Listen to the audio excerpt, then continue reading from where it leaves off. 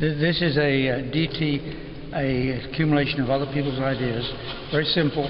This stabilizer, as you see, is held by a rubber band. You just put it into the notch on each side. You put it back. Then you bring the rubber band through either to something like this or to a center post. You've got a choice of two ways. And the beauty of this is it allows you to, and here is the DT.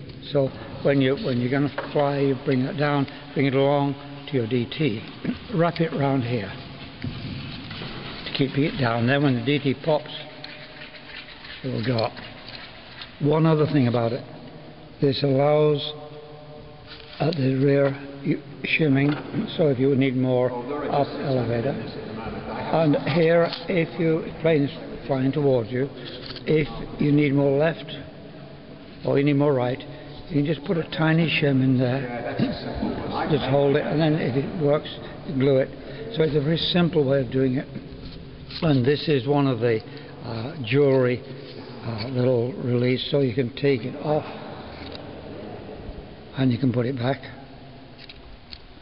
And so that's just a little dummy, obviously made up.